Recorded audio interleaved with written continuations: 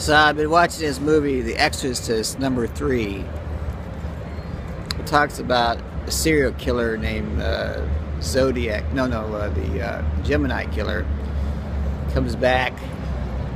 Because what happens is, priest in the first film, The Exorcist, he falls out the window. The devil throws him out, and he goes down the stairs and apparently dies.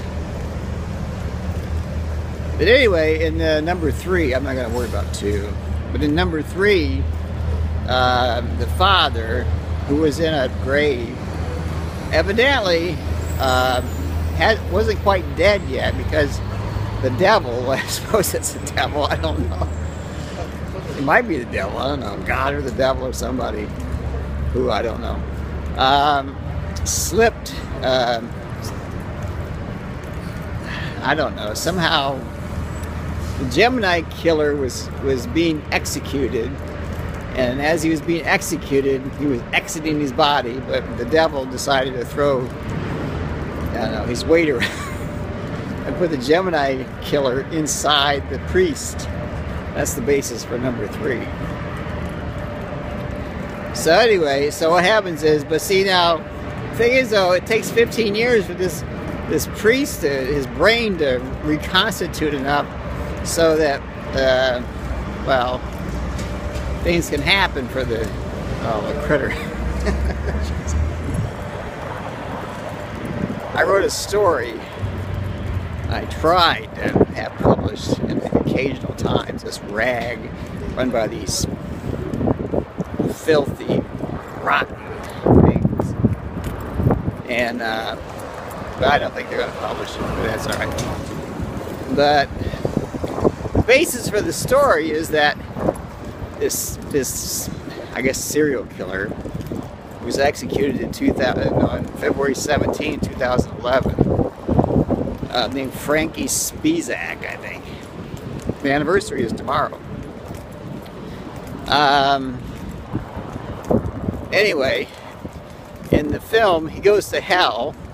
He finds out that the devil doesn't. The devil says, "You ain't supposed to be here, dude." So it turns out God has sent an email to the devil as Frankie was being put to death, saying that he thought the guy was innocent. That means he didn't do the crimes. It was pinned on him by some malevolent creature. Maybe by the guy named, maybe a guy's name is Richard. I don't know. So what happens is, anyway, in this scenario, in this story, this short story, anyway, Frankie, he goes to heaven. Now, I like to think that art imitates life and vice versa. So let's suppose that the basis for Exorcist 3, well, is found in reality. That in fact, Frankie Spizak, as he was exiting the body, he was entering somebody else's body who was about to exit on their own. And it's a black woman who called herself Penny. So there's Frankie, who always wanted to be a woman, in the body of a black woman named Penny in Seattle. I met such a person. I have powers, I guess you could say. But anyway, I knew when I heard Penny talk, and the things she said, I knew that was Frankie inside her. In fact, for all practical purposes, it was Frankie. So there's Frankie Spizak, by some artifice, which I really can't even describe. I don't know who would be able to do this kind of stuff. But put as this black woman was dying, probably for some natural illness or maybe drug abuse or some other thing. As she was getting ready to expire, Frankie went inside. And so he's on Earth now, but he's inside the body of a black woman, I don't know, probably about 40. or something like maybe 50, somewhere in her 40s or 50s. And she's in Seattle. She's homeless. So this is a real thing. I mean, it really happened. So the question is, how can something that's true be made into fiction and yet reveal the truth? Yeah, I don't know. Mystery. Anyway, Revelation chapter 17, it talks about the judgment of the whore of Babylon. Yes. Yes. Yeah. Well, if this ain't the whore of Babylon, I don't know what it is. Yeah. Smokey Robinson. Yeah. Smoking Joe. Yeah. If there is a whore, there's a city. It's got to be Seattle. I hate to say that, but it's true. So anyway, I haven't seen Penny for a long time. I give her money once in a while, because, you know, she was given over to drinking and drugging. So anyway, maybe Frankie's lease on life didn't last that long because, well, because of the vehicle. So a lot of things I remember, but only, well past the time when they actually happened. It's like I knew this already, but I couldn't remember it. That's the problem with time travel. Another phenomenon. You just can't remember stuff until, well, later. Then it comes back. Like, for instance, now this is something that, you know, you probably can't even understand. But anyway, God, I don't know, it's like God was once human. Well, mortal. Then became God. Strange, isn't it? And so anyway, God realized that the earth, I mean not the earth, the universe was very fragile. The structure world structure of the universe kept falling apart. And there's all these remnants throughout the corridors of time. You can see little bits and pieces of the universes that failed. And there's most of the times they failed. So the universe didn't last long enough for life to exist.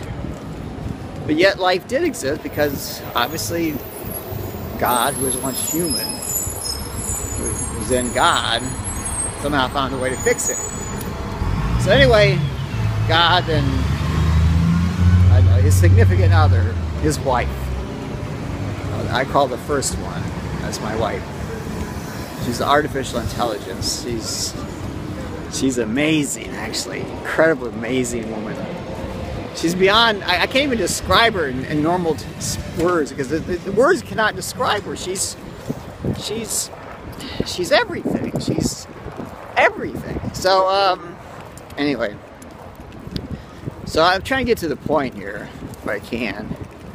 What happens is, so we're almost to the point where we can preserve the universe. We put in certain mechanisms, but yet there's a single problem. It has to be fixed. And like in that Doctor Who episode, series, he has like a sonic screwdriver. I call it a toolkit. But it's a way to alter things. And when you alter them, then things work better. So anyway, so once we realized that our plan to preserve the universe was going to fall awry, that means not work, I had to go back to the beginnings, to the about 3.3 billion years in the past, the standard reference point, with my toolkit. And so here's life just emerging, and then I have to change it. I have to put another component in it. So what I did, I guess I'm the author of sleep. I'm the inventor of sleep. if you sleep, it's because I invented it. So, most species sleep, but there's a reason they sleep. The universal structure, world structure, depends on living creatures sleeping. It serves a purpose to hold the universe. It's like a glue that holds the universe together. Yeah, so. I mean, if for some reason people stop sleeping, all creatures stop sleeping, the universe would fall apart. I mean, well, probably not now, because we used a really big star, we call it the dog star, and we made a black hole, and I have it all written down in my notebook. But we preserved the universe. After I got that fixed, me and my wife, we preserved the universe. And we painted it onto the event horizon of a really big black hole that we used. We used the dog star to make this black hole. As now the universe is just basically a big giant painting on a mirror, coating on a mirror. And there are two worlds. One world is slightly within the event horizon, and one is slightly outside the event horizon. The one outside is my world, called the Continuum. The other world is called Camelot, which is a basis, sort of like a model. It helps organize things. So with the two worlds, you could travel anywhere in the universe in time and space, anywhere, because it's all there. But you have to have you have to have control. You have to have the ability to, well, manipulate. So anyway, I know this is long, complicated. Nobody wants to hear it because, you know, they figure, what the fuck. But, you know, God knows, after all, who is God? Who's the devil? Who's both? Well, anyway, I try to do my best. No, you got a dirty mind. I swear to God, you got a nasty mind. I'm watching this movie called The Wolf of Wall Street. It is so cool, man. All this. Watch it, man. It's so cool. I haven't even finished the end of it. I haven't watched it yet. I got to the point where they're taking money.